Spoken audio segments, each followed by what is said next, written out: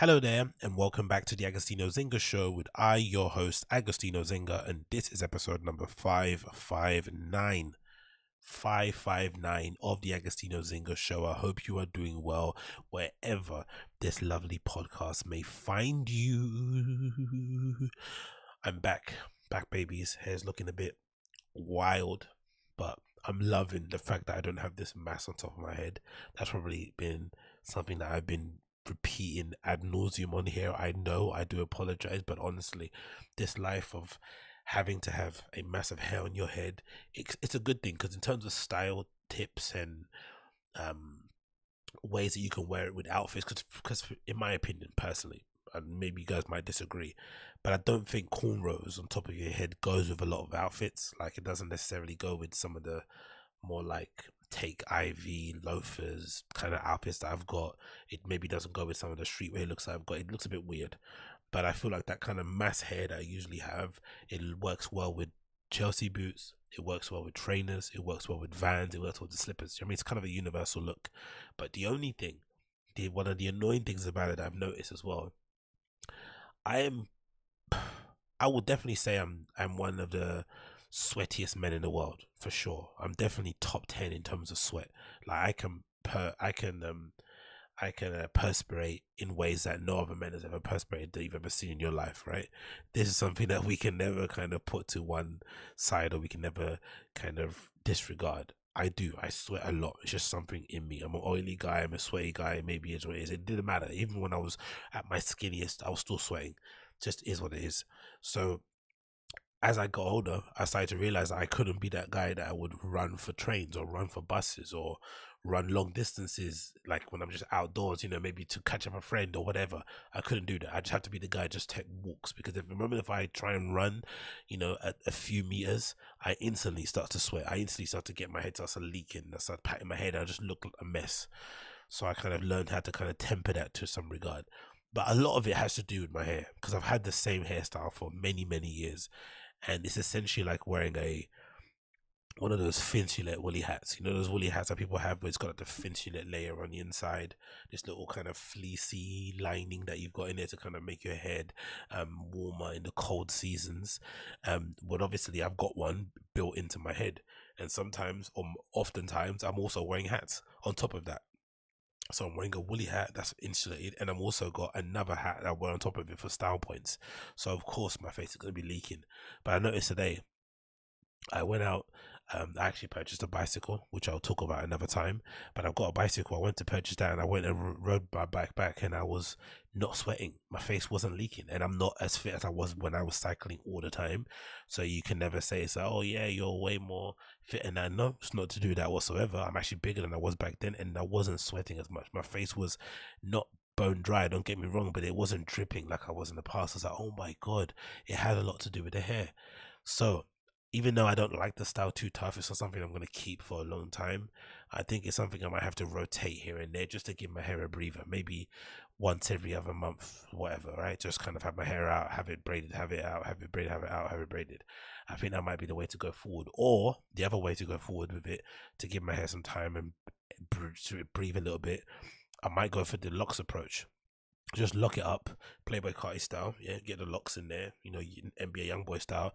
That at least will give you some level of like breathability, right? There'll be some parts that can actually get some air and whatnot, so it doesn't feel too stuffy in there. That maybe is the hope going forward. But again, I have to go through the same bloody song and dance and up and down trouble and struggle that I have to go through with flipping Afro hairdressers and stuff, which I've always had an issue with. I've mentioned plenty of times on this podcast the problems I have with these bloody guys.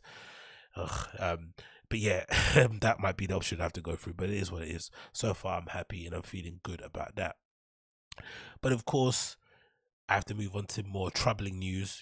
We can't kind of, take this time to listen to the podcast and not mention the thing that's been on top of everyone's lips, the big elephant in the room, the thing that's kind of gathered everyone's attention, the thing that's really made people think, what am I going to do next? The club's opened in Kiev. I'm joking. Obviously, the conflict happening in Ukraine, isn't it? Imagine if that's what I opened the show with. Oh my god, I can't go clubbing. Damn it. Kiev clubs are closed. Imagine that's how you open the show. No, I'm not talking about that. But yeah, the conflict happening in Ukraine now at the moment is absolutely gnarly to watch from afar, especially for those of us who were joking about it the other day, who were sharing memes about World War III, who didn't think Putin would basically escalate to this level, who didn't think Russia would invade parts of Ukraine, who didn't think, we would see videos of buildings being bombed, of people running for shelter in underground stations. That we were all kind of a bit naive. We kind of thought, nah, this is just another one of those kind of idle threats, political, jostling or whatnot. Maybe some arrangements will be made towards the end, deals will be signed, blah blah blah blah. But we never thought it was going to go to a point where we were literally going to see, planes flying really low, firing missiles into buildings, people running like screaming. We never thought we'd get to that level, and it did in a space of a couple of days. So that's been pretty gnarly to see, especially off the backdrop of, because for the most part, I judge how the world is reopening, or the kind of the state we're in during the pandemic based on the clubs. I know it's a bit dumb, short-sighted, really bimbo of me, but again, this is the interest I have, so that's why I kind of view the world through. Because for the most part, in most places, the clubs and the hospitality industry were the first to close, and they're usually the last to open. So if they're opening, it usually is a good sign that, okay, the pandemic is easing somewhat, the numbers aren't as crazy, the world's going back to some sort of semblance of normality, people can go and get about their regular everyday lives, blah blah blah blah blah. And it felt like in the last couple of weeks things were changing, right? You had news of places like France reopening. Obviously Canada's going through what they're going through, but even places like Germany, Berlin were starting to announce things. You had places in Scandinavia, Portugal. You obviously here in the UK, things are back to basically normal. Things were slowly starting to open. You thought, okay, we're going back to some semblance of normality. And with the summer coming up, or in February, it just felt like there was some hope, there was some light at the end of the tunnel. And then bang, we get hit with something else in this summer. It's just, and everyone's sharing that meme at the moment of like, what, finally you're going to enjoy your summer, and then bang, here's Putin come over with a flipping chair over your head to kind of throw that into disarray. But I can't even imagine how it is for people who live in Ukraine day to day, how they're feeling right now, right? Like, legitimately think about that. Like, you're legitimately, because I remember reading a report, something, maybe it was on here, I read some RA report where they kind of asked the opinions of loads of people who are involved with the Kiev nightlife scene, or Ukraine nightlife scene in general, in terms of clubs and whatnot. And they were all basically saying a few weeks ago, hey, don't panic, everyone here is continuing life as normal, no one's really paying too much attention to this Russia stuff, they're not taking it seriously, there's no danger, and anyway, the best way to stand in solidarity is to continue living our everyday lives, blah blah blah, words to that effect. And then out of the blue, it just escalates like that. So it is a real kind of, I would say, awakening, or maybe wake up call for us, especially those of us who live in, Western Europe or the Western world, to kind of realize, especially when it comes to like historic points in history, or historic times in history, or no, important times in history, especially when it comes to large scale wars, where we look back on stuff like World War II, World War I, blah blah blah. You maybe think it all kind of starts maybe in your head, maybe especially with movies too, the Disneyfication of life, whatever it may be. You always think it kind of starts with a real bang, like it starts off crazy, and it doesn't. Sometimes it just starts off at the dead of night. It starts off the back of Putin saying we're gonna do a training exercise. He said that's something like those sort of words, and then slowly but surely paratroopers are landing into the border. Certain regions and whatnot are getting lit up with the missiles and whatnot. Like, that's how it starts. Really, it starts really kind of quiet, quote unquote. It's quiet, maybe it doesn't start off in a movie way. It doesn't start off with like literally people like firing shots off in the air. It just starts in a very methodical, slow way. But usually when it ramps up, it's, I remember describing it to somebody earlier, it's equivalent to somebody, you get into a fight with somebody and then your hesitant to throw the first punch, but they push you. What do? Do you keep escalating with another push, or do you retaliate with a hit just to kind of get your first hit in? That's what it sort of feels like. And it doesn't, and usually those exchanges, it's very rare unless you're a really mature grown-up person. Again, it's only one-on-one. This is a whole flipping nation, so it's completely different. But usually in those instances, if somebody puts their hands on you, it can only go one way. It only escalates upwards, it doesn't escalate down. unless, you know, you happen to be friends and they can hold you or whatever. It usually always goes to the next level. So it feels like with this, you know, unless Ukraine flipping puts their arms down and surrenders, which why would they do that? This is just going to escalate and get worse. So what we're seeing is messed up, especially for us living in the UK or us living in Western Europe, especially places where we don't feel like we're connected to it whatsoever. It's messed up for us to see it like this. But just imagine if you're living there day to day, this is like a shock to the system anyway off the back of the pandemic. And then it's only going to get worse as the days and weeks progress. Like, you know it is. You just know it is. And it's just horrible. Really, really is. This is quickly a guide, courtesy of the BBC. I'm quickly going to read over. It says, Ukraine conflict, your guide to understanding the story. It says, Russia has launched a full-scale invasion of Ukraine as the first day of the assault nears its end. The enormity of what's happened could mean it's still difficult to process. Here's what it is. It says, the first explosions came in the early hours of Thursday. And I remember seeing it because I was up all night, so I was seeing some of the footage coming in via Twitter and stuff, which has been a pretty good resource. There was a really cool Twitter space that I was a part of that was running for like 10 plus hours that these two guys were running really well. That was awesome to hear them sharing clips and, you know, to basically hear them they were running it like a TV station. It was pretty sick. They had like a TV program or news station on in the background. They would, you know, intimately basically turn it on and let people talk who were basically on TV, and you can hear it over the phone. They'd obviously share some insightful articles or whatnot that give you understanding. Like, it was really, really good. That was also good. But of course, you know, seeing people lives get turned upside down on your feed in real time was a bit of a trip, I gotta be honest. We continue here. The BBC's Marta Shokalo was in the capital Kiev and wrote movingly about the initial fear. She says, I dressed my 10-year-old son. We had some breakfast sitting at as far windows as we could, but he was so scared he vomited. Jesus Christ. Can Ukraine resist? As the scale of the attack became clear and the Ukraine military worked to respond, many questioned whether the country were able to resist the military might of its neighbors. As our defense correspondent Jonathan Bell explains, Kiev is outgunned and outnumbered in every sense. Jesus, the attack mapped. Geography is at the heart of the story. Ukraine's position between Russia is to the east and countries such as Poland and Romania to the west means it straddles both East European and Russian spheres of influence. This is a major reason why tensions are so high. Russia has long resisted Ukraine's move towards the European Union, but geography is also key to how the invasion played out. Moscow, after all, mounted its attack via air, land and sea. In this piece, we mapped out Russia's attacks. Simple guide to the crisis. Of course, they got it there. One question: why, as fierce fighting continues, the video spread and tanks rolling into Ukraine? Why exactly does what Vladimir Putin want? The big picture. John Simpson, our World Affairs editor, writes that he feels like it's the end of an era. He compares it to the fall of the Berlin Wall in 1989, which marked the collapse of the Soviet Union and saw the global order was rewritten. The invasion of Ukraine, he writes, could be traced back to the collapse of the President Putin's, which President Putin resents bitterly. Allies hit back. We don't really do the whole thing, but you get the drift of that. And on this article, courtesy of CNBC, Russia's attack on Ukraine has begun as the US and Europe urge Putin to stand down. This was quite a chilling video. Hopefully it plays normally, where basically Putin outlines his plans for the invasion. He comes across like a very stern man, that's for sure, bruv. Bloody hell, he's not ramping. Let's see if the video is him playing. Is it him talking anything, or is it just the whole thing? Yes, go here. Russia, let's see what he announces here. I'll load the sound a little bit as well. Bear with me. There we go. Load the sound. Play it.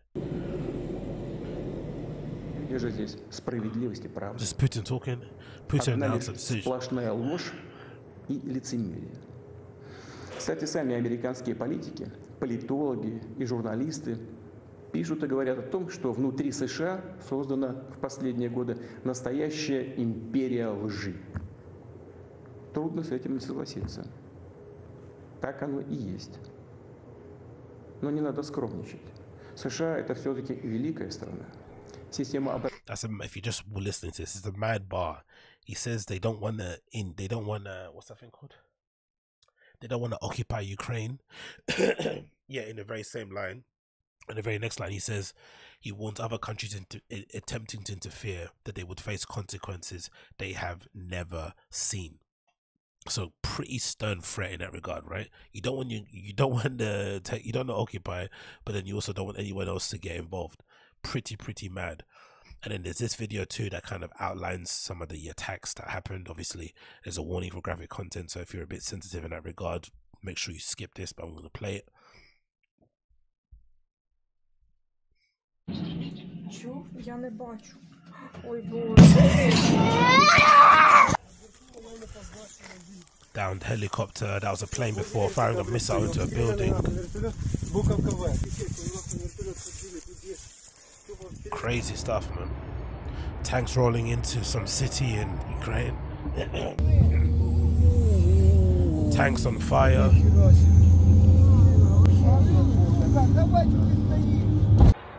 I learned what a javelin was. Supposedly a javelin's like an anti-tank missile people have been using to down a lot of the tanks, so that's why that's been happening.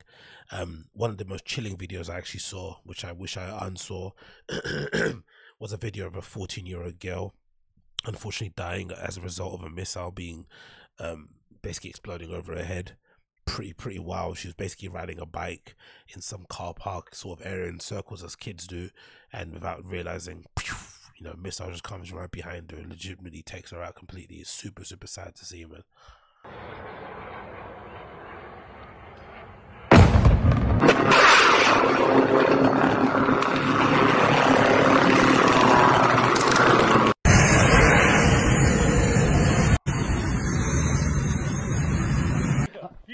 Что такое?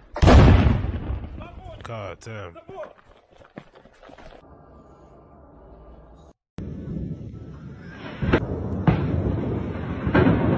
Де йшли вони в 4 години по півночі?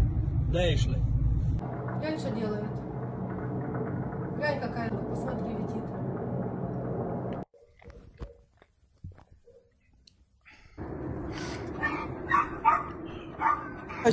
Она, блядь!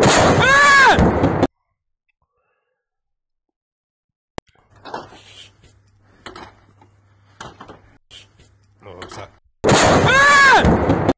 And now, sorry, we'll go back in. And this is a map showing, I think, loads of kind of flight paths of planes basically flying out of Ukraine. I think there was a one gnarly one that showed loads of planes basically avoiding going over Ukrainian airspace, you know, in case they got shot down.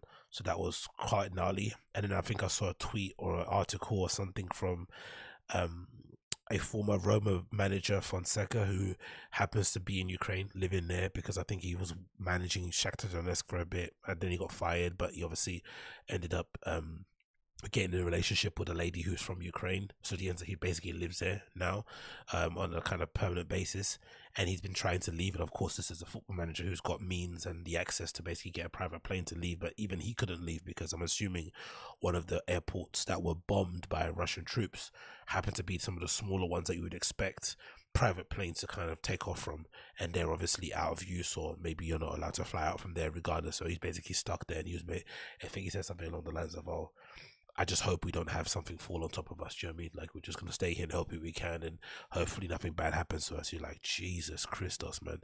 Really bleak scenes all over. But all I can offer is really thoughts and prayers, really, in that regard. You know, for anyone that's out there, definitely my prayers in that regard. It's been tough for all of us around the world, especially with the pandemic and all the consequences and stuff that's happened off the back of that. You know, people losing their jobs, families being broken up, you know, people being relocated to different areas. Like, crazy stuff has happened off the back of that.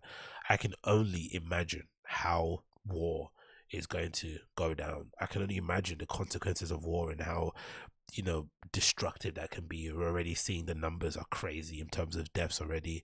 You know, I reported already there's one little girl that I saw die literally with my eyes on the video, so I can only imagine how worse it's getting over there. So again, force and prayers to everybody out there, but yeah, just stay I'm hoping everyone is able to stay somewhat strong. I've heard some real stories of people basically going to underground stations, because I remember when I wanted to go to Kiev and I was doing some research about going to Kiev and places I went to visit, I remember seeing I think an underground station that might be one of the deepest stations in Europe or something. So they've got a lot of really nice underground stations, which make it a good place to kind of go and seek shelter if there is going to be wild scale bombing and whatnot. I'm not sure again how safe that is to be underground when that stuff happening, but I guess what else can you be? You know, you basically hope to be underground with rations, and then in the hope someone can find you and you can come out instead of being overground, I'm assuming, in that regard. So that's one thing. I'm seeing people sharing private chats and telegrams or whatnot, where they're sharing locations of other safe houses and resources and what. There's people have mobilized in a really good way, as per usual. I think humanity always does that. Whenever you doubt humanity, put like a real crisis in front of them, and usually people come up trumps. And I think usually, from what I've seen with the global, with the way the world is basically global, especially with social media, people are basically taking it within themselves to kind of stand up and do what they can to help the people over there. So far, the latest from what I've read, courtesy of this lady called Joyce Karam, who is she's a reporter, I'm assuming it's her name. She's a senior correspondent at the National News. She says as follows: Ukraine calls for general mobilization. Zelensky, who is a president of Ukraine, says Russians have entered Kiev, which already is a big red flag, especially considering what could happen if they do infiltrate Kiev and basically start an uprising there. In that regard, that can be crazy. Kiev bombardment imminent. People shouting in train stations, as I mentioned. Ukraine says destroyed 30 Russian tanks and 6 helicopters, which is good, I guess, in some regard of a defense. 137 Ukrainians are dead already. I'm not sure if that includes soldiers or if it's all soldiers and civilians, but crazy number just in a day or in a day and a half. 100,000 displaced, says so far by the UN. People have basically left their homes and gone to seek shelter elsewhere.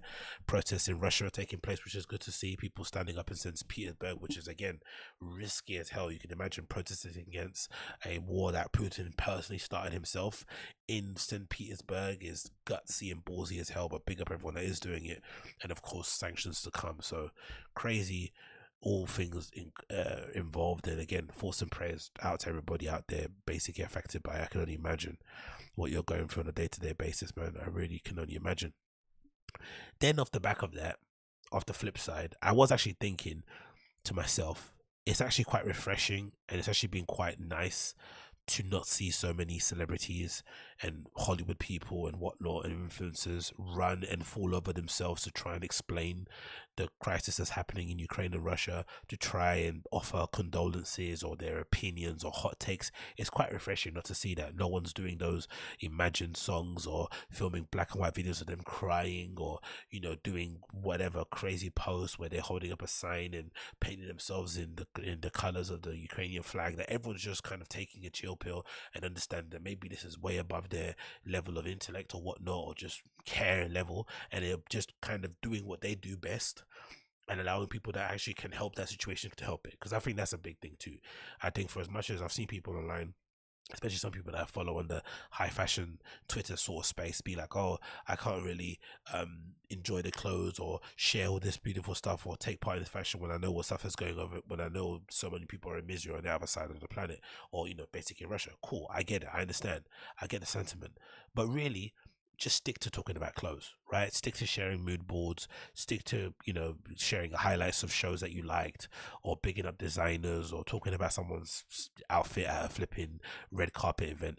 That's what the world needs you for. We don't need you to basically pretend to be caring or knowledgeable about what's going on in Ukraine and Russia, because you don't. And also, you're not really going to add anything meaningful to that conversation whatsoever, because there are people who legitimately live and breathe these sort of geopolitical conflicts day to day, and this is their kind of time to really bask in the glory of it, where they can really offer up their expertise, and you sticking your nose in isn't going to help things. And talking about people who are not going to help things, this is one of them. Lex Fridman. The hubris and the narcissism that you need to have in order to sit there and construct such a tweet is just out of this world. Because I was thinking about Lex Fridman earlier. I was thinking in general how conflicted it is to be a Lex Fridman fan, because in general the guy is a flipping great interviewer, one of the best. His podcast is absolutely amazing.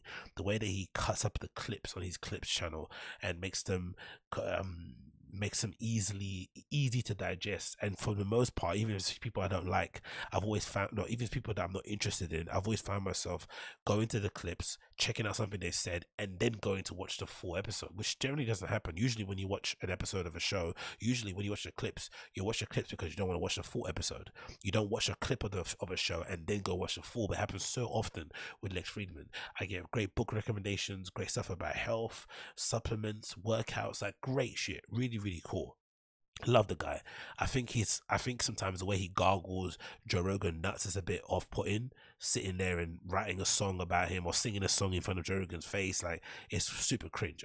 But I understand if you're that person, you live in the States, and Joe Rogan happens to be your friend. That's essentially like being the friend with the president. Do you know what I mean? I get it. It's a big deal. That can be a bit cringe. That I can put to one side. But the thing that's always kind of puzzled me has been his weird blind spot that he seems to have with Putin. Now, I get the power thing, I get the kind of in charge thing, but just the kind of complete, like, I won't say benevolence, but it's just the complete sort of oversight he seems to have with the fact that how most people view Putin isn't the way he views him.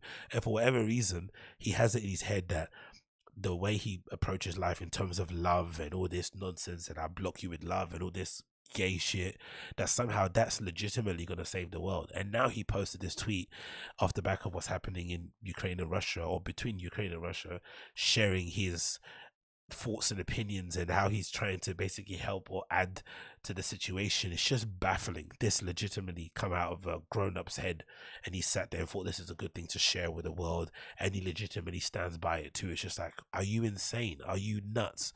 But it does make a lot of sense, because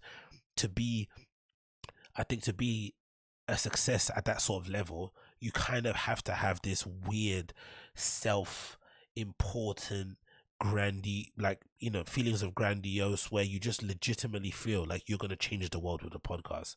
Like, that's the kind of person he feels like he is.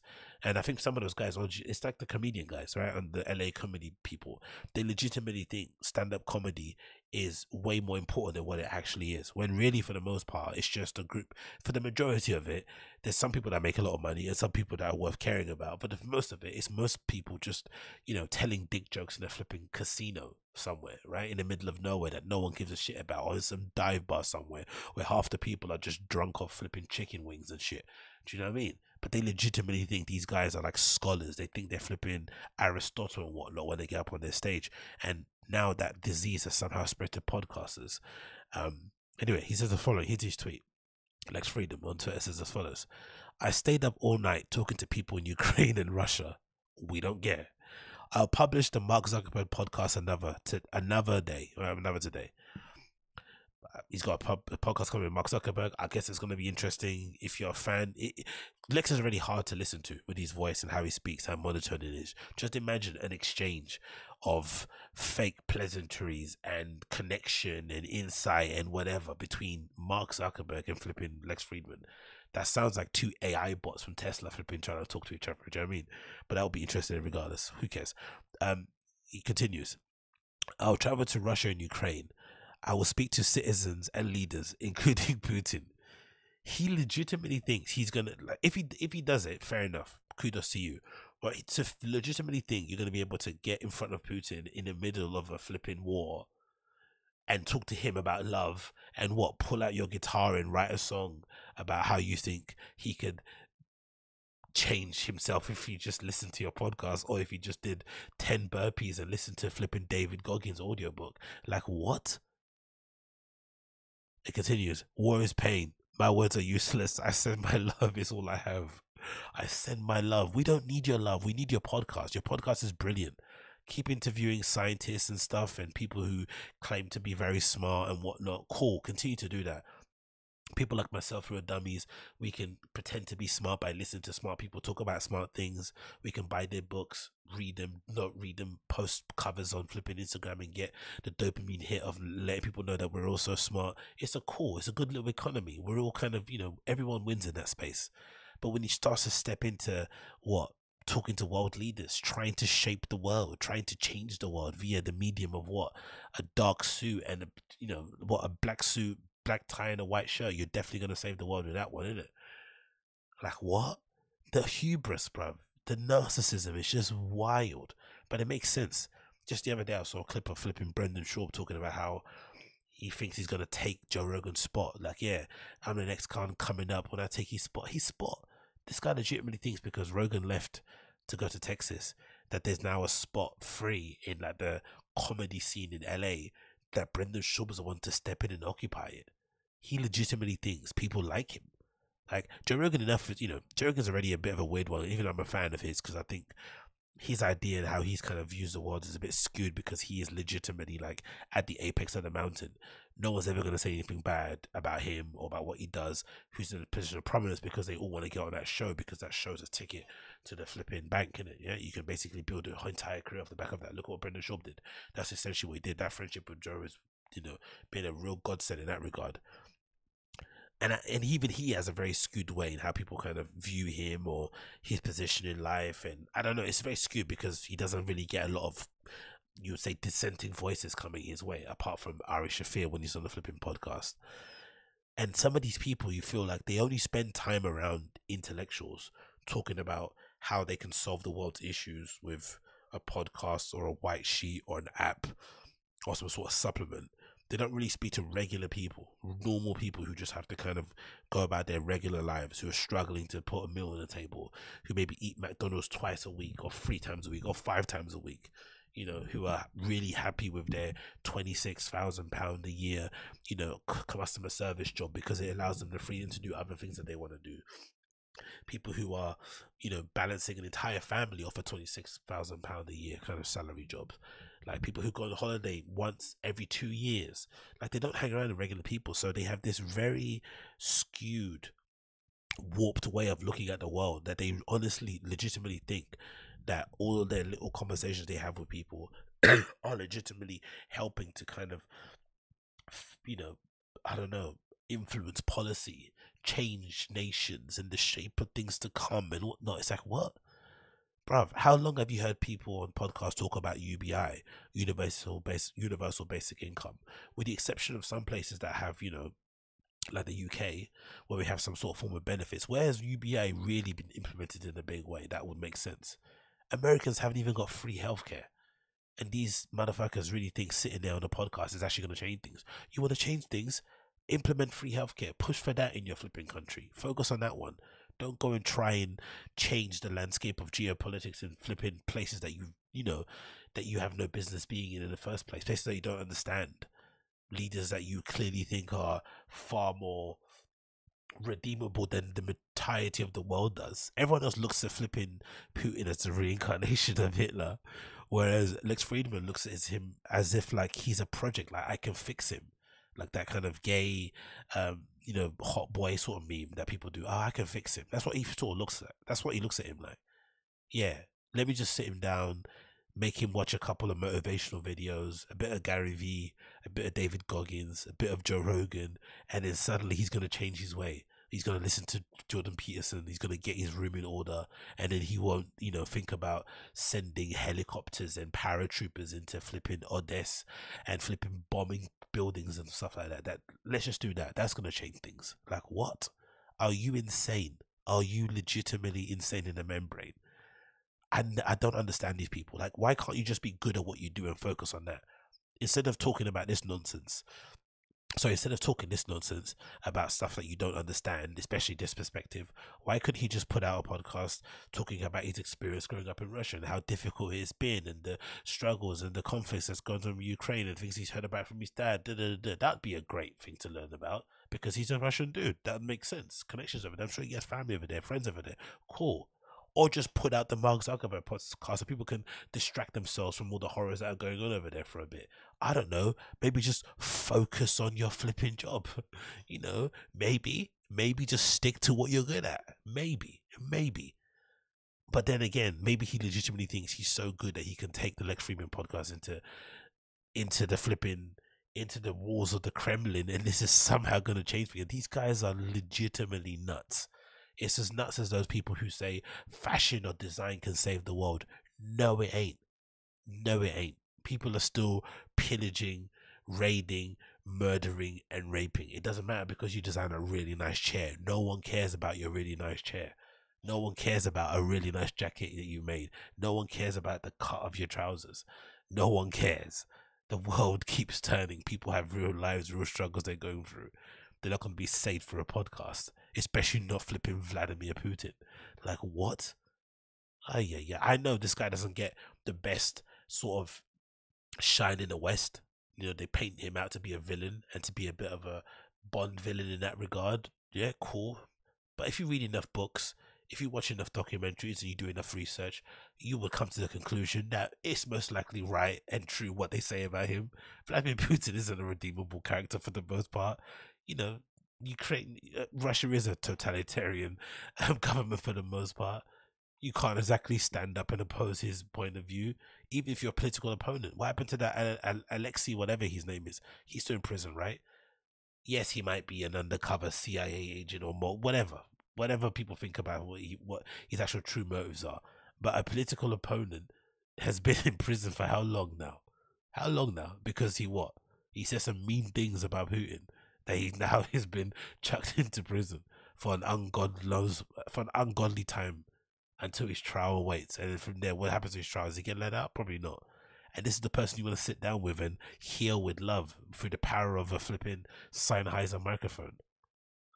Do me a favor, man. These people are absolutely disturbed in the brain, legitimately disturbed. And then the thing is, they'll come back and say to people who dissent or push back to them, "Oh, you're haters." No, we're not. We're not haters. You're cultural voices. You're people we listen to your conversations. We consume your content. We sometimes buy the stuff that you make. We have a right to also say some things, share our opinion on what you do. The same way you share your opinion on what other people do on a continuous basis. But then they look at it and say, "Oh, that's hating." It's like, what? How does that make any sense? I don't know. But regardless, Lex Fridman is an absolute dork. Like, dork with a capital D. Like, I'm going to heal him with love. Sod off. Anyway, let's continue. Kanye West Donda 2 event happened. I think, was it in Miami? It's for the album. He does this weird performance art. I guess I don't really know what the point of it is. I guess it's sort of like a listening party. It kind of flips it on its head, because usually when you drop an album, or when you drop an album, you usually do it the conventional way. Is like you put an album together, you pick some singles, or maybe you put the singles first, whatever way you do it, you put the album out, and then you tour the album. That's what people get to see, your kind of vision of the album in real time, in sort of like a 3D sort of world. And these days, especially the higher echelon artists, the Travis Scotts, the Post Malones, the Billie Eilishes, the Doja Cats, the Lil Nas X, all these people, right? The highest of the highest, the Bad Bunnies, all these people, they use the live shows as a way to kind of really immerse the fans in their world, right? To really take them on a journey sort of thing. And for the most part, it's a good long-term strategy too, because it allows you to have fans for life. Because if you go to one really good Post Malone show, you're probably going to stick with him forever, even though you probably would be a fan of his forever. But if you were to go to his show and just see him standing in front of a DJ booth rapping, you'd be pissed off. But the fact that it's got these crazy visuals and it's great lighting and fireworks and stuff, and maybe cameos from guest artists, it kind of adds to the whole appeal. So in some regard, maybe Kanye flipped it on his head by just doing them first. So he does the kind of first performance of the album. I think actually the first Donda album, I think he did 3 in it, right? But in general, he's kind of flipping on his head. Instead of going on tour, he does a first performance, so you can actually get a feel of the whole album itself. You can see the guests, you can see his aesthetic, what he's thinking, the themes behind it, draw whatever things you want to draw from the visuals you see, and you get to hear the album play. So it's cool. And they actually, for the most part, tech production wise, they take a lot of care in the making of the show, because the audio is usually immaculate. Like when the first Donda drop, I'm pretty sure I got the rip of the album off of the rip that I got of the rip I got of the album was pulled from the audio of the live stream, because the audio was that good. Cleaned up a little bit, by the person who put it together, big up. And then I uploaded it onto my phone. It was pretty decent sounding. So they're usually a good way to listen to the album. This time around, not so much. The first half of the album was pretty solid. You heard some whatever, that was really nice. And then for whatever reason, they had some tech issues and the album went to complete shit. They were replaying old stuff, and it just didn't go well in terms of the overall event. And it made you really wonder, like, for all the delays, because it's never on time, right? The album hasn't dropped. He did an event, he put it out there, it happened on the 2/22/22, which is obviously symbolic and nice and whatnot, cool. But in terms of actually putting out an album that we can all listen to and have on our phones, it's still not out yet. Of course, we can't have it on our phones because he's got this new thing that he's pushing, a stem player, where he's essentially having his own little Walkman-y type MP3 player thing that you had to buy for $200 to have the album, which is crazy, but it's his way to kind of get ownership and to take the power back from the record labels and blah, whatever. It's just another money-making scheme. I get it, cool, but I love the music. So, you know, whatever. I'll get it how I'll get it anyway. I'm not going to fucking buy a stem player. But still, even if you have got a stem player, from what I've read so far, there's only so far 4 tunes have come out. Only 4 tracks. And allegedly what they're saying is that as the tracks are getting finished and mastered, that's when they're being released. But again, we were never given this information prior. And it's funny too, because we never get apologies. You never get an apology from him in terms of it's late. You never get an explanation as to why it's late. And you never get an idea as to when it is likely to drop. It just drops when it drops. But then you're expected to queue. That's the thing as well. It's always a one-way relationship with people, isn't it? It's always one way. It's always consume and taking what I'm giving to you, but don't ask any questions. Like, shut up. Just enjoy what I'm giving to you, or don't, but don't ask questions. Because they expect you to queue up. Because imagine if the stadium was empty, he'd be going on rants. Of course it's never going to be empty because, you know, it's Kanye West and he's a flipping beast. But if it was empty, he wouldn't be happy. So you queue up. I think I saw pictures of people, you know, queuing to get flipping Yeezys because they had merch that they had on sale. They had slides that were on sale, like really cool stuff, right? That people were obviously wanting to buy. Cool. It got too hectic and they had to shut it down. So all that was obviously nice for the bank balance. But then everything else, the actual music that people want to hear wasn't. Because I'd imagine that it'd be hard, yeah. Would it be fair to say the majority of people that go to these things actually want to hear the music? I would say so, right? To say it's in the high 80s, maybe the low 90s, of people that really just want the music. Yes, there's gonna be a lot of hype beasts there, people and streetwear people just want to flip shoes and whatnot, or merch. But for the most part, you're really there for the music. So when the music doesn't drop, it's like, what's the point? I guess you get a good live show, but is it really a good live show? No, I don't think so. Especially these ones. His performances are good. That Larry Hoover one he did was fucking phenomenal. And usually they're always pretty decent because Kanye is one of the only rappers, especially the big ones. No, the only rappers in general who kind of performs without a backing track. So he actually raps, you know, with the assistance of kind of a couple of ad-libs here and there, maybe a verse and an opening verse on a chorus, but he actually raps his raps. He doesn't just stand there and scream into the microphone or whatnot. So that's commendable, but this wasn't really a live show. It was just an MP3 playing or a laptop playing the tunes. A laptop that I guess wasn't the right one because some of the tunes got fucked up or whatnot. And then, you know, people just bobbing their heads in the stadium. I guess maybe if you're in a stadium hearing it on good speakers or something, but imagine leaving your house, paying the ticket to go to that event, parking, food, accommodation, whatever, just to hear it play through a speaker and all rapping. And then when they did rap it always sounded out of sync. Horrible. The only best thing about it was this.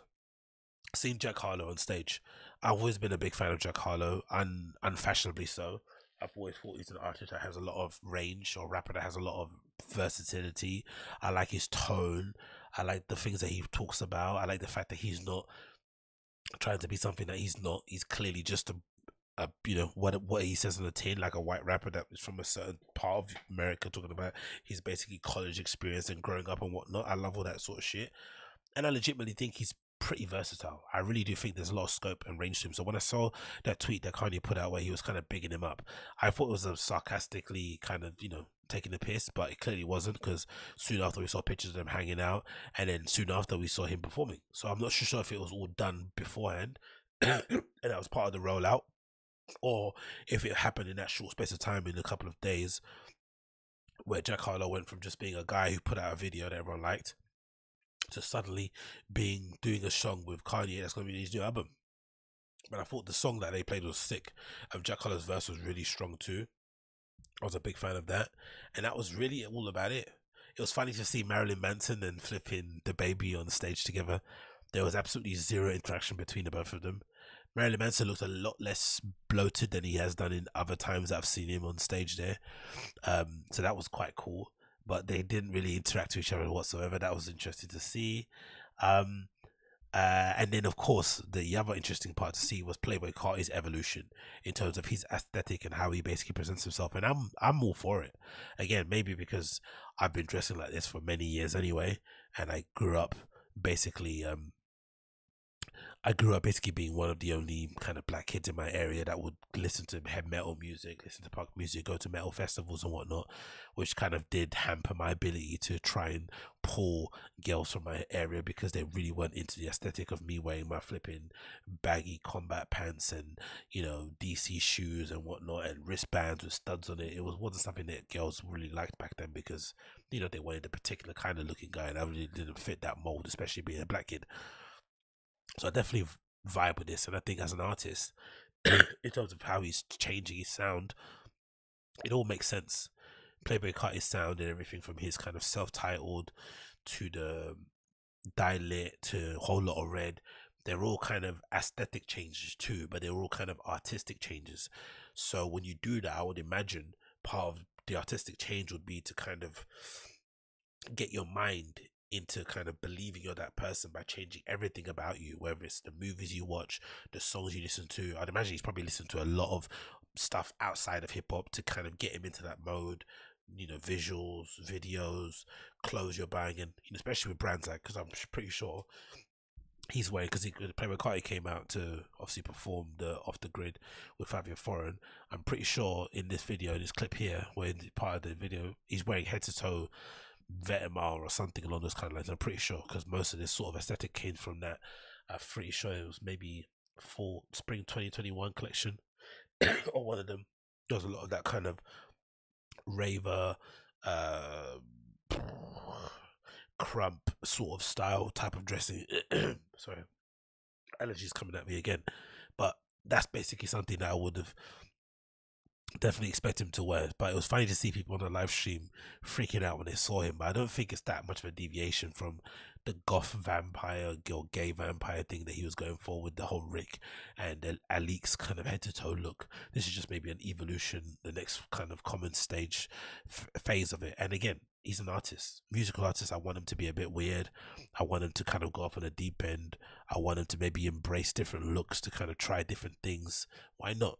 Like, let's be a bit more experimental. And I think there was a really good quote I saw via this Instagram page that I follow, which is Who's is Celebrity Vice. Let me see if I can get it up on here. Bear with me. They had a really good caption that they wrote regarding Playboy Carti's kind of transformation at the show, which I was really all for. Oh, not now, get off notifications. Why do you always do that to me? Let's see here. Who is it? There we go. Yeah, so this page had a really good kind of interpretation of his outfit change. It was here. Let me see if I can get it. There you go. Got it on there. Yeah, so courtesy Who is Celebrity Vice, and it's a quote taken from Michael Jackson supposedly. It says as follows. Michael Jackson said these following words, and this is an image that shows Playboy Carti on the right at the Donda 2 live stream, and then Playboy Carti, I guess, in maybe the self-titled era where he used to wear a lot of Supreme. I think there's a Rick Owen pants still, Dr. Martin boots. So it's somewhat similar to what he's going for at the moment, but aesthetically looking wise, he was more streetwear, conventional sort of hip hop looking here. And then of course he's progressing to looking like this at the moment, which again, I don't think the outfit was really that good personally. I think his friend looked better. The kid with the spiky hair looked amazing. I don't think the outfit was that great. I probably wouldn't have worn that lace top thing. I probably maybe worn a really tight singlet or t-shirt or whatnot. I thought how the boots were dropped were a bit shit. Personally, for me, I don't think it was that good, but let's continue. And people calling him Jeff Hardy, but yeah, the quotes from Michael Jackson as follows. It says, Michael Jackson said as follows: I want a whole new character, a whole new look. I should be a totally different person. People should never think of me as the kid who sang ABC, I Want You Back. I should be the new incredible actor, singer, dancer that will shock the world. He says, I will do no interview. I will be magic. I will be perfectionist, a researcher, a trainer, a master. I'll be better than ever. Every great rap actor roped in one. I must have the most incredible training system to dig and until I find. I will study and look back at the whole world, as I mentioned before, of entertainment and perfect it. Take it steps further than where the greatest left off. Michael Jackson on the day he decided to evolve, all caps. Playboy Carti kind of the consult would pay for the experience. So yeah, and then there was, I think Carti shared a text of him texting Kanye saying that they should go on tour together, which I would be be there for 100%. A tour with Playboy Carti and Kanye would be fucking amazing. Maybe Kanye could convince Playboy Carti to actually rap on the stage instead of just screaming, which is definitely a thing that he does and enjoys. But I would pay good money to go to a show, hear Playboy Carti perform his tracks without the backing track, because I think it would add a completely other dimension to it.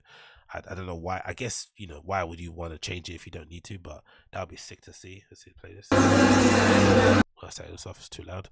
Apologies for that. What else is said here? Iconic. Yep, I definitely agree with that one. But yeah, man, big up the show. But yeah, the show was a bit of a dud in that regard. It didn't necessarily work too great. The sound was a bit off towards the end.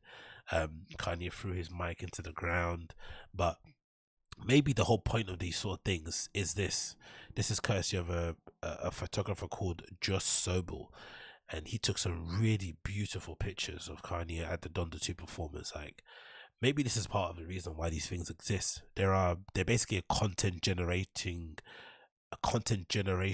concert, right? There's not really a thing for you to actually listen to a finished project because it's not finished, but that's what it basically is. It's a place where you can go and actually, you know, get your Instagram off, show that you're part of culture, you're taking part in a monumental event, blah blah blah blah.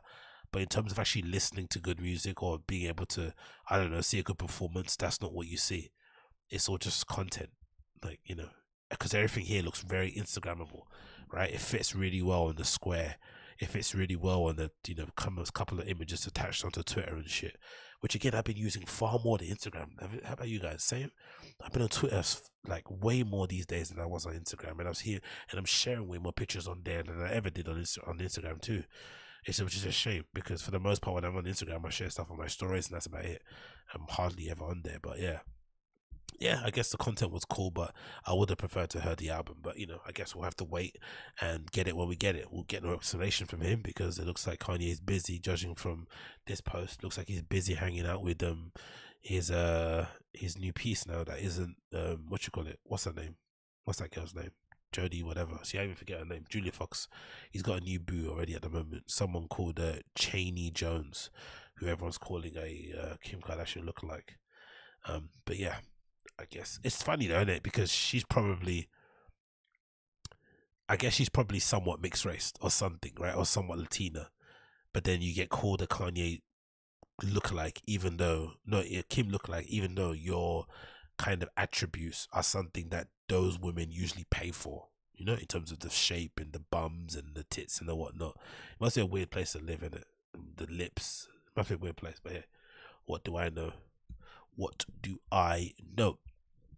Anyway, we move on from that one. Next on the list to talk about, oh yeah, we got to talk about this, man. Crazy stuff on the timeline happening in relation to the whole Megan Thee Stallion, Tory Lane shooting. I know it keeps rambling on and on. It's legitimately might be one of the most long drawn out court cases, or cases in general, involving a celebrity I've ever seen. Usually they try and wrap it up quickly because, you know, either party just wants to move on and make money and be rich and famous, or it just goes to court quicker. I don't know, one or the other. But it seems like maybe because of COVID, I guess it's definitely because of COVID, or just because of stalling tactics from Megan Thee Stallion's team. Because I'd imagine if you're Megan Thee Stallion's team and you legitimately feel like it might not go your way, the one thing you want to do is keep stalling so that you have time to, you know, make shit up, so you can basically come out of this not too bad. But essentially what happened, there was some sort of altercation where allegedly Tory Lanez was accused of shooting Megan Thee Stallion. He wasn't accused. Meg came out and said it, you know, he shot me. And, you know, since then, people decided to cancel Tory. His career went down the shitter for the most part, even though he basically stayed creating, which is a great thing to see, because I still think those 2 albums that he made off the back of that tragedy, incident, whatever, were definitely some of his best work. The live performances, the videos he's put together, he's actually a better artist than he was before the shooting. So it's definitely served him well in that regard, artistry wise. But I'd assume in terms of money and in terms of, you know, being able to go out and do shows and stuff, it's definitely affected him. Like, let's not deny that. We know behind the scenes brands and sponsors have pulled out. He's probably had shows cancelled. I'm sure it's cost him in the tens of millions, this whole court case, because everyone wants to basically wait until the coast is really, because it looks like the coast is clear, because what you've seen so far, we've seen posts with Tory, with Bieber, with this person, LeBron shouting him out. Pretty much everyone is under the assumption that most likely he didn't do what Megan's alleging he did, but some of the bigger people, the Live Nations and all these people that are really kind of the money people and the movers and shakers who kind of allow you to do shows or do this, whatever, who give the green light to things to get done, I bet those are the people who are really kind of waiting to see what the court case says. But so it's definitely affected me a negative. Whereas in Megan Thee Stallion's case, she's got Grammys. She's won Grammys. She's won awards. All this nonsense, which I think I'm in a minority to say, but I definitely think that's definitely been more negative than a positive. If you're winning those awards based off your actual talent and your music being actually popular, cool.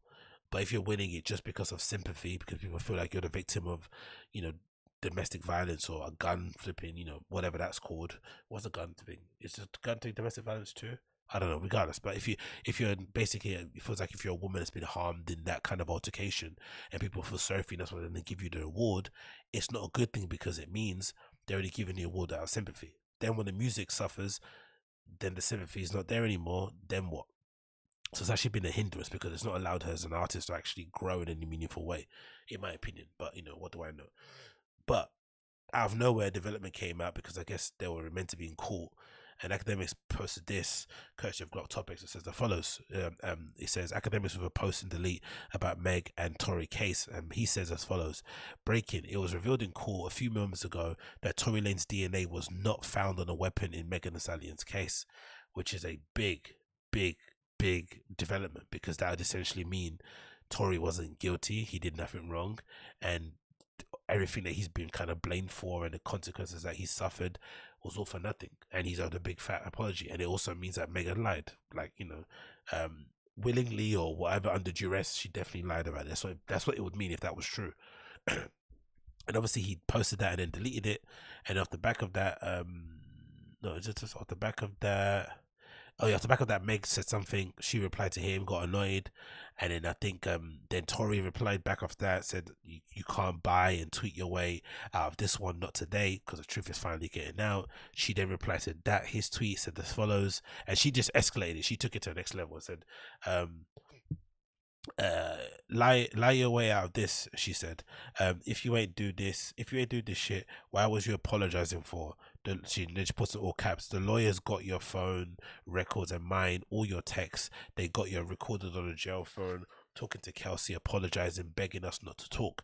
And she posts a screenshot of her phone with Tory Lane's on there, and the message he reads: Meg, I know you probably are never going to talk to me again, but I generally want you to know I'm sorry from the bottom of my heart, and I was just too drunk.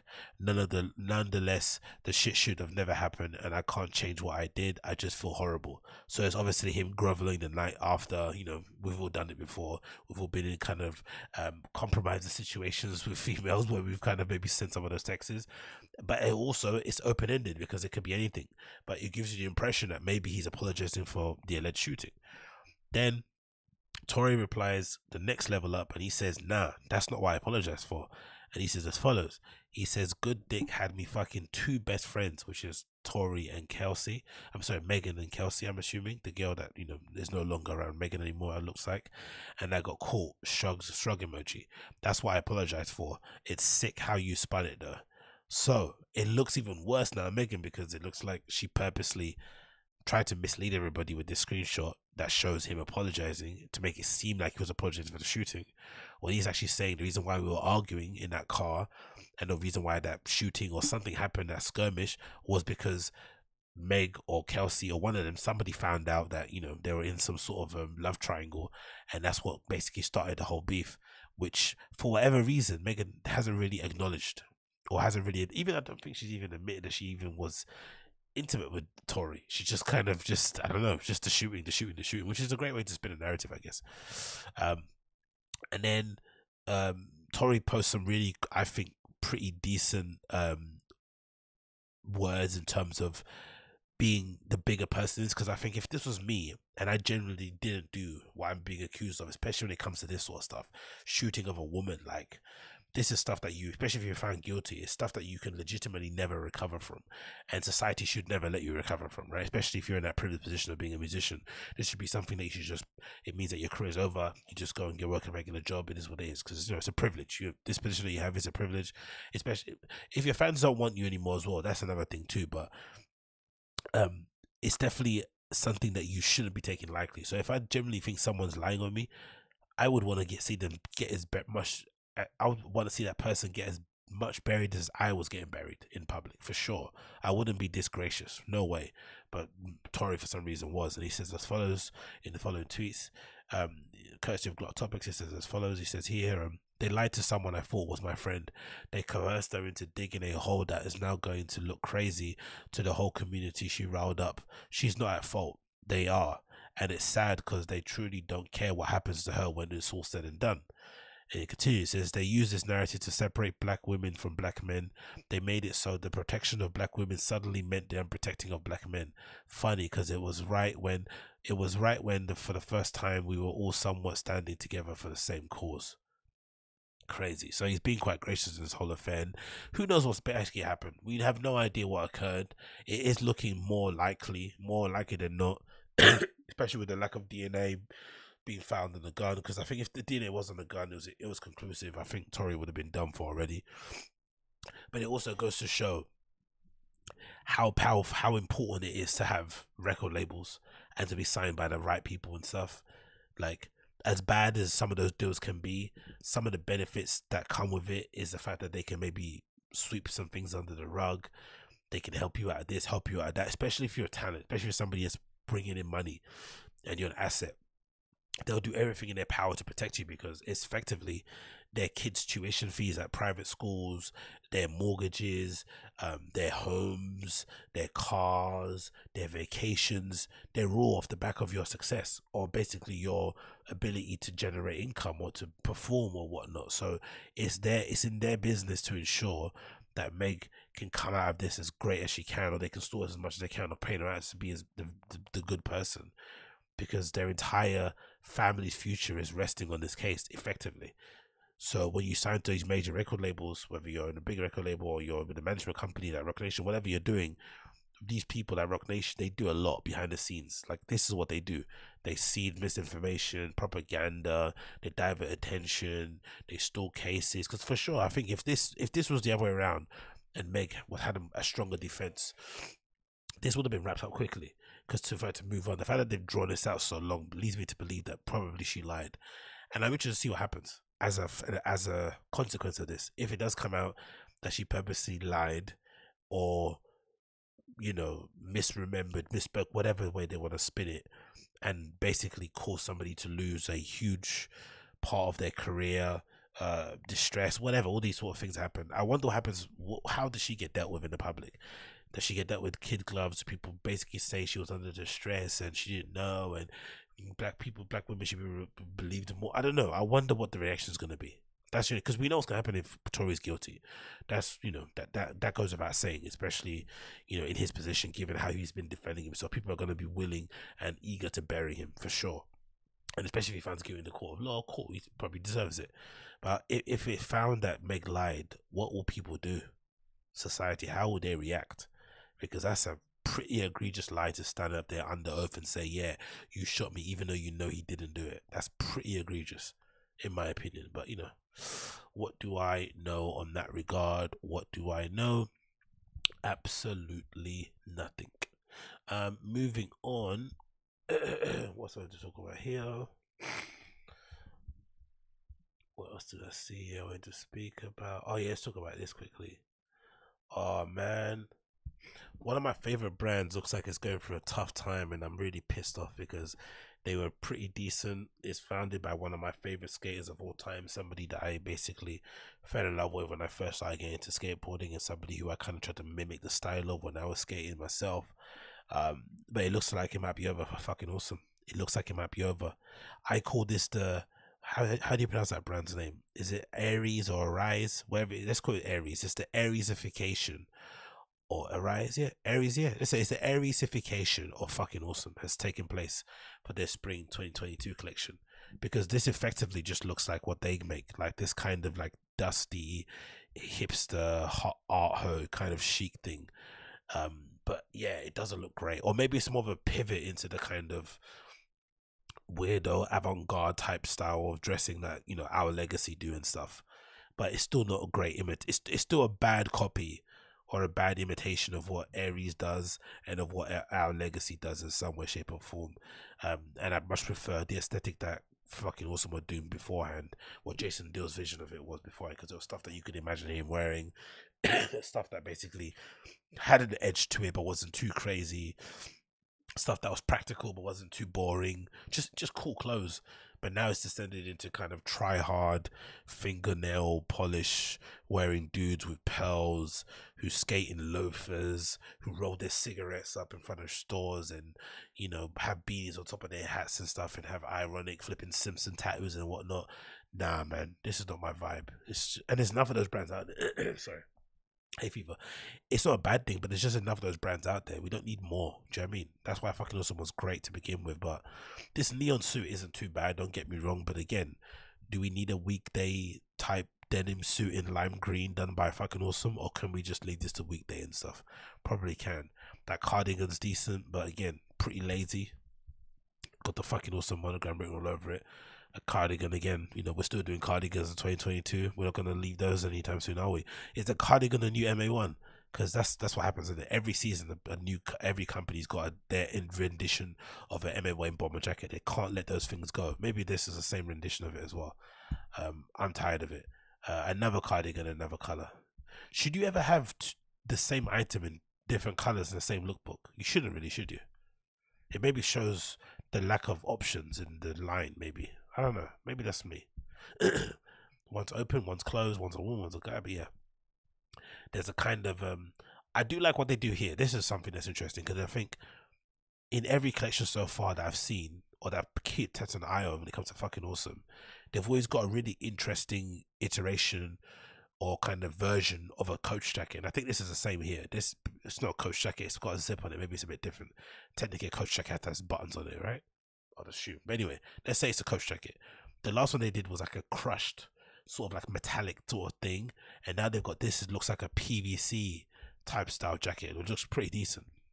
I'm not gonna lie, that's pretty nice. I'd wear the hell like that. Another jean jacket shirt thing with a print on the inside. I'm assuming with some original Jason Deal artwork. The model hasn't even flipping, you know, creamed his lips or anything. Just come on, man. This is looking mad dusty. I'm not gonna lie, bro. I'm not gonna lie. The pants are alright. The shoes, are they collaboration or they're just like her own shoes? I don't know. Let's continue. Yeah, that's the shirt again on the inside out.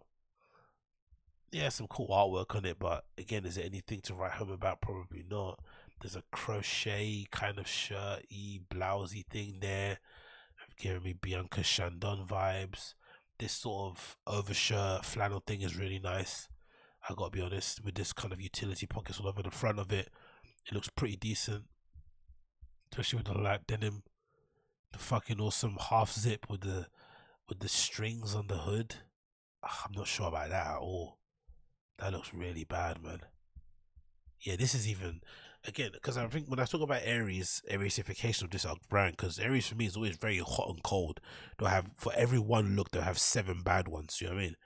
And it looks like stuff that doesn't look good on its own. It looks like stuff that only looks good in combination. So, I don't know, man. Comparing what fucking Awesome are offering here compared to like a Pop Trading Co., the levels are just another level in it. This is just not that great. I have to be honest. Some of the jumpers and sweatshirts are pretty decent, don't get me wrong. But yeah, man, it's just, I don't know what happened, man. What's Jason Deal doing? Some of these shirts are okay, the short sleeve again, but this is not what you come for fucking Awesome to. This is not what you come to fucking Awesome for, in my opinion. Yeah, this lookbook is terrible. I'm not gonna lie, man. This might be one of the worst fucking Awesome collections I've ever seen. Let's just go back in the history books and see some of the previous ones. I'm not chatting shit, but I'm pretty sure this is one of the worst ones I've ever seen. Maybe he's changed the designer that he's working with. Maybe he's doing it all on his own. I'm not too sure, but Like, you know, just look at that cardigan from before. That sold out in an instant, right? This psychedelic one from like December last year compared to what I just saw you do before. Terrible. Does that store look like somewhere that will sell those things? No. Drop 2, even this drop wasn't my favorite, but there was some decent stuff in there. We'll check that out. And what was that? 420, yeah, the same one, 42021. We'll check that one out. Collaborations again. Let's go to the next page. I want to see a spring one and see if I'm not bugging out, see if I'm not really changing. It's just not my eyes. Let's see the next collection here. Come on, load. I should go here too. Yeah, look at this. This is from drop 2. Or let's go to the main drop. This one, right? So this is fall winter 2021. Yep, with what's his face, Jason Dill, modeling most of the bits, and it looks dramatically better. Or maybe it's because it's outside and the photography is better. I'm not too sure. But even the short sleeves look better, the pants look better, baseball shirts, the sweats look better bomber jacket. Like, everything here is much better than what I just saw. And it's not even, there's not even much range. It's still like one, again, that's the crushed sort of like metallic coach jacket thing they had going on there. That was, I regret not being able to purchase, man. I should have copped that when it came out. But yeah, it's much better than what we're seeing, innit? Like, look at that stuff. That lime suit that I guess he keeps doing again and again, but this is a far better iteration of it than the other thing that we saw. Hopefully it's not the same thing. But yeah, look, it's much better. Much better. I don't know what's happened, man. Yeah, this is from spring summer 20. Let's see what this is saying. Oh man, what's happened to Jason Dill? Fucking awesome. It's really gone to shit. Yeah, this is from spring summer 20 collection, right? Courtesy of Hypebeast that I'm showing here on screen. Let's see if I can get this zoomed up. Come on, hurry up. My computer's running like an absolute snail. But yeah, loading again. Jason Dill's modeling. You know, he's wearing a fucking awesome jacket with, I guess, some of his original artwork with faces cut up and stuff like he likes to do, with some black trousers and some loafers, looking cool. Like, great stuff. You know, great imagery. Like, everything looks awesome. Even the art around it looks much better. Like, it's giving really undercover vibes in terms of the lookbook, but it looks far better than the stuff that we saw. Maybe not all of it is fucking awesome, because I saw a kid with cowboy boots on there. I'm pretty sure that's not part of it. But yeah, we're not seeing a lot of clothes here. This lookbook is mostly about art. But yeah, loads of good, much better stuff here already than what we saw previously in the other collection. So I don't know what's going on, man. Hopefully this isn't a mark of the future to come, because that collection was absolutely garbage in my opinion. But, you know, hopefully he fixes up and gets things back to where they should be, because I still think it's a pretty decent brand in my opinion. But that new collection just isn't it, in my opinion. It's not it. It's not it at all. What else do we want to check out here before we move on? Yeah, let's talk about what. Let me see if I can get these up there. Where are these? Oh, where's it gonna? There we go. Let's end it on these, because I think these really pissed me off when I saw them, because it just goes to speak about how lazy I feel like this company is in general, and just how annoying they are as a company. It just pisses me off. So we're going to talk about Nike, of course, and I saw these on my timeline, and they just drove me insane. And these are the new Nike Air Motifs, right?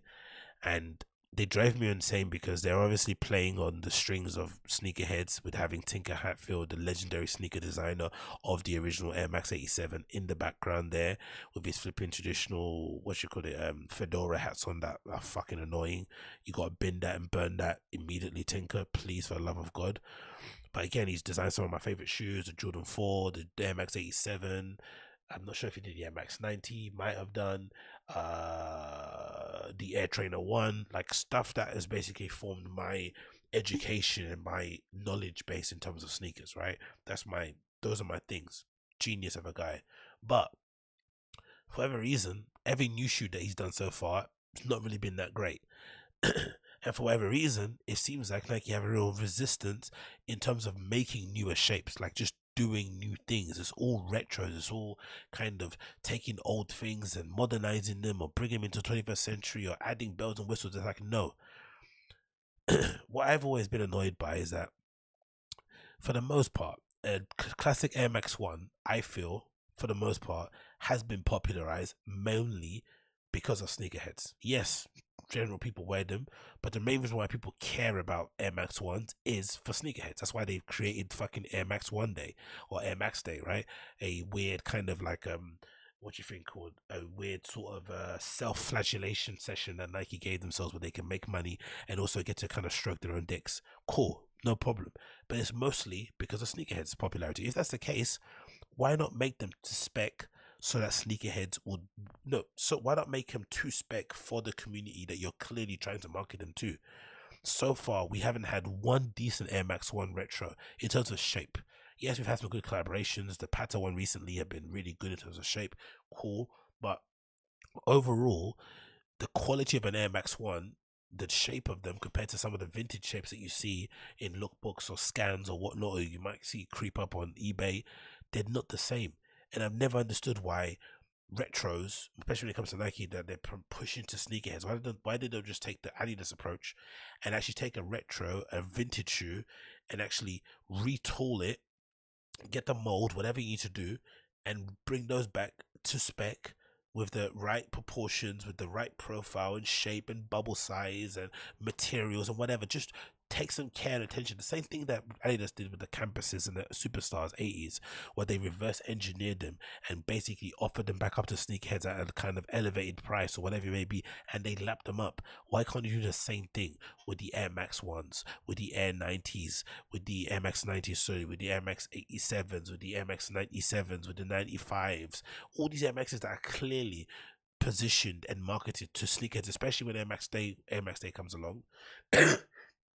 Make them to spec exactly to the year that they came out, profile everything shape with the right tissue inside the box, the right box design, the card, make them properly, and then just bump up the price and say, hey, these are £200, these are £300. I'd buy them happily, because I'd much rather have that than have you make a 2022 version of an Air Max 1 that looks fucking hideous. Who's gonna wear these?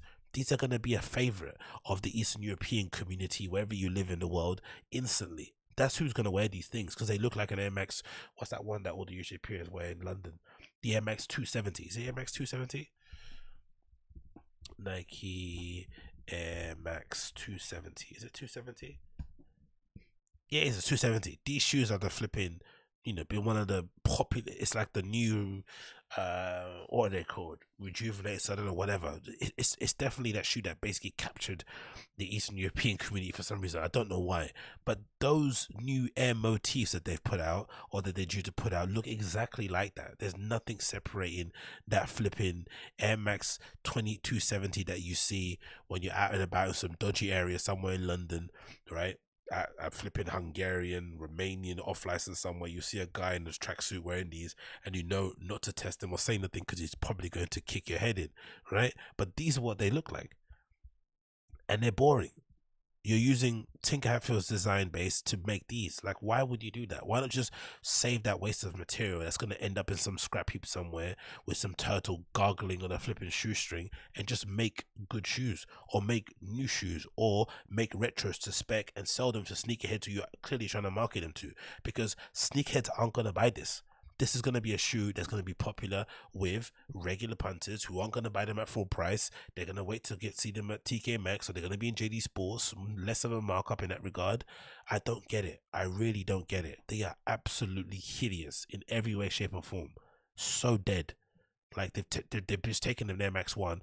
And again, you remember the original sort of Air Max 1, the 87, right? There was a whole big window thing, and supposedly they took them off because, if I'm not mistaken, in terms of like quality control, a lot of them would bop or burst and stuff, so they kind of encased the bubble a little bit more to make them somewhat more durable, so they wouldn't break and whatnot and malfunction. Cool. But that was what they told you. But what they keep doing with these 270s and these shoes is they keep showing you that they can actually make a fat bubble. They can actually make a bubble that protrudes a bit, right? But on an MX 95, you get a bubble that looks fucking terrible, right? It's terrible compared to the OGs, right? Look the MX 95 bubble. That bubble compared to look at that new bubble they've got. Look how enclosed that is. It's shit. And then you type in Air Max 95 and you say vintage. right? And then you see how fat these old school bubbles were back in the day. Look at that, protruding, popping out. And they tell you, oh, we can't do that anymore because they would burst and it was too much. Bruv, improve. Like, you got billions of monies, like, fucking make them, figure it out. But for some reason they can figure out with these monstrosities. They've got this massive bubble hanging out there. I hate them so much, bruv. Like, honestly, there's nothing that gets me as more annoyed than the fact that Nike seem to be hell-bent on retros. They don't seem to have any sort of vision in terms to like actually making new shoes and actually offering something interesting to people. It's just retros. Cool. If you're gonna do retros, do them properly. Actually make them to spec. They don't do them to spec, they do them halfway. And you know, Nike fanboys lap them up anyway because, you know, they lap them up like I do. I'm not going to be dismissive of that fact, but it just pisses me off to no extent. Because look at this, look at the Air Max 1 vintage, right? Or the Air Max 1 big window. Let's see if that's what people can list them as. Oh, big window. Let's see. See, look at them back in the day. Look at that with the OG bubble. Look how big that was. Look at how big that was. If I'm not mistaken, yeah, there was a design reason for it. I forgot what the reason was for it back in the day. But look at that. Look at how big that is. Look how big that bubble is. And are you telling me they can't remake shoes in that way for some reason? Why can't they do that? Why can't they take that Air Max 1 in that shape, that box that's behind him, this sneaker guy, the sneaker collector with his fucking vintage windbreaker on, is all looking sick. Why can't they take that and basically re-engineer that entire model from the bottom to the top, every fiber, every panel of it, and put it back out and sell it to sneakerheads at a marked up price instead of making these motif monstrosities? Why? Tell me why. Tell me. Why not just make that? Why not just make that? And let's read some of this motif bit. Nike introduces the Air Max Motif inspired by Tinker Hatfield's first ever Nike Air Max shoe. Tinker, man, you're letting them destroy your legacy with this stuff, bro. Why are you having your name on this shit? Like, honestly. Anyway, it continues. Sorry. Oh yeah, I didn't get up on the screen, did I? Yeah. Was it the one? Yeah, this is the one. That's the Air Max I was talking about. Why can't you just get that and basically retool it with every fiber, right? Take that exact Air Max 1 that came out in 1987, whenever it did come out, right? Maybe a few years before that, a couple of years before that, before they changed the bubble, and just remake that model, please, instead of making that motif. It's like, who's gonna wear this shit? Anyway, Tinker Hatfield is responsible for some of Nike's most iconic offerings, including but not limited to the Air Max 1. And with the newest Air Max silhouette, the brand is paying homage to both the designer and his beloved design. Is he dead? No. Could you just redo a shoe that you obviously fuck up all the time? Yes. Just redo this shoe. God almighty. Dubbed the Air Max Motif, the shoe is effectively a spiritual successor to the Air Max 1. No, it isn't, as it borrows many of the same ideas. It doesn't borrow, it steals them. It looks horrible. It continues. For example, the mudguard, as well as the general profile, could easily be mistaken for Hatfield's creation. What? I knew it was over when they did those. Have you seen those Air Max 1 SBs? I knew it was over. When I saw those, I was like, okay, cool, it's over. These guys are taking the piss out of our lives. Air Max 1 SBs. Have you seen these shits? I knew that was over. When I saw these Air Max 1 SBs, I thought, okay, cool, Nike are taking the piss. Why couldn't it just get a... Skateboarding is legitimately one of the most interesting sports, whatever you want to call it, to explore sneaker design in terms of the needs and the rigors and the kind of strains that get put on the shoes and whatnot. In terms of design, you could come up with some really interesting shapes and models, right, pertaining to who the flipping skater is. Some skaters like shoes with a lower profile, some skaters like vulcanized shoes, some skaters like they have stuff bulky, thinner tongue, laces, padding, no padding, heel support, no, whatever. The options are limitless. Instead, you give them this, an Air Max 1 mock-up, like what of an SB that's been what they just took out the bubble, made her a bit fatter, like made the toe more squared. Like, what the fuck is this? Like, what is this? What is this shit? Waste of material. This isn't sustainable. That's the thing. All these brands talk about sustainability and saving the environment, but where did these shoes go? They don't end up on the feet of sneakerheads or actual skaters. They end up in what? Some skip somewhere. They end up what? Down the throat of some duck somewhere. Gargling, struggling for breath. That's what they end up, mate. Absolutely bullshit. And it continues. The hits of suede and mesh though begin to subvert. You telling me this shoe is subvert? This is, I don't know, man. Some of this shit. So, establishing a more dynamic contemporary feel alongside the shifted eye stays. Even the branding follows suit. The heel features a spliced embroidery. The tongue, a more minimal display of the model's name, and the swoosh is an opaque outer layer, and a latter of which mirrors the sole just under foot. Yeah, and they've even got why has it got a clear sole? Why? Why has a clear sole? Tell me why there's a clear sole in there. What? So you can step into the future? Like, oh my god. Oh my god. For a close look at their motif and its 6 up-and-coming colorways, take a sneak peek. And again, I say sneakerheads because why would you send sneaker news press shots of this shoe unless you're trying to market them to sneakerheads? Why would you? Oh, your kids, why would you? I hate this so much, man. I hate it so much. Anyway, this is the models. The colorways, you got the classic white and blue. Like, look at that shit. It's an abomination, legit abomination. I don't know how that passed the quality control test. Like, what's that? Is that like a denim mudguard? It's all not even a suede, is it? That denim? Oh, I don't know, bruv. Yellow colorway, all black colorway. What's that? Zen grey sort of colorway, white, and then the women's, I guess, with the lighty colorway. Yo, this is so shit. It's unbelievable how shit these are. What a waste of materials. What a waste. Legitimately, what a waste. I have nothing more to say, man. I'm just gonna end it there before I start cussing people. Oh, look, my hay fever's flaring up as well, but oh my god. Legitimately, all the money wasted on R&D in this shoe, developing it, focus grouping it, sending it out to influencers and shit. You could just, especially if you just, that's the thing. I would prefer if they actually made newer shoes, but if they're hell bent on doing the retros, just remake these, remake the OGs, remake the actual 87 with the big window to spec, not the shitty way. Actually make them to spec, please, for the love of God.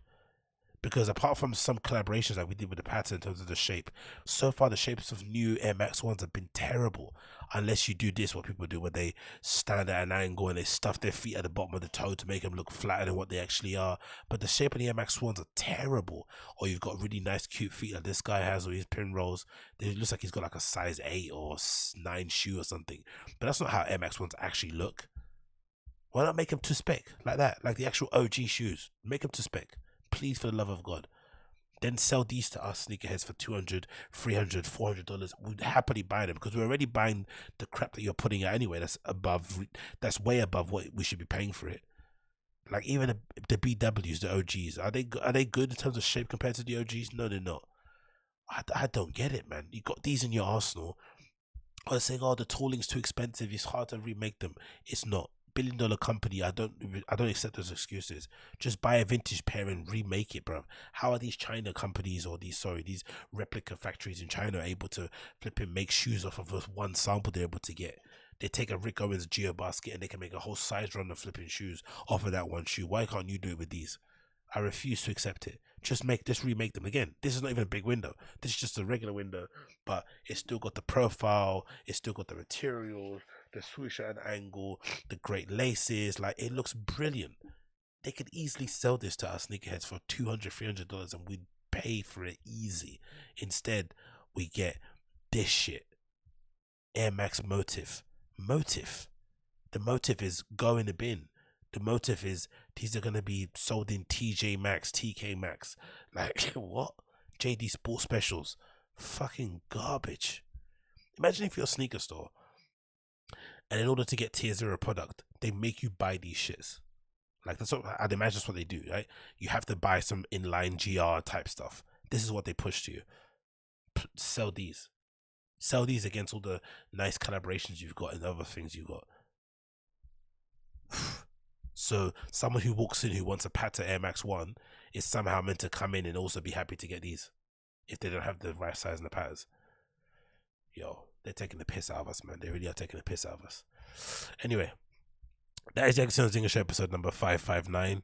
Thanks again for tuning in. It's been a pleasure to have your company. If it's your first time tuning into the show via, all the other channels that you've tuned into before, click the like, maybe subscribe if you'd like to come back again. That would be greatly appreciated. If you listen to the podcast app, I do appreciate all the feedback I've been getting, especially via email. There's a contact button there, so if you want to contact me, you can contact me via the form on the website, which is www.theagostinhozingashow.com, but the link is in the description, so you can contact me if you want to via email. That's the best place to catch me at the moment, because I'm not really on most of the social media platforms, so that'd be great there. And of course, all the reviews people are leaving on Spotify as well, greatly appreciated. Thank you for your time to click 5 stars or 2 or 3 or 1, I don't care. It's good to see the feedback so people can know, some people are listening to it out there, so definitely appreciate that for all of you doing so. And then of course the Patreon's there too if you want to tune in.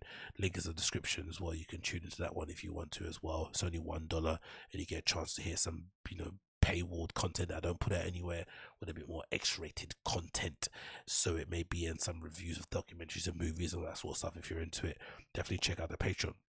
But this has been the Agostinho Show, episode number 559. If you're watching via YouTube, it's just going to end. If you're listening to the audio podcast, you hear a nice tune. So if you're not listening to the audio and you want to hear the outro tune, then jump onto the audio and listen to that, because I always pick some pretty cool tunes, I think, because I have excellent taste in music. But anyway, regardless, thanks for tuning in. Take care, be safe, and I'll see you guys very soon. Peace.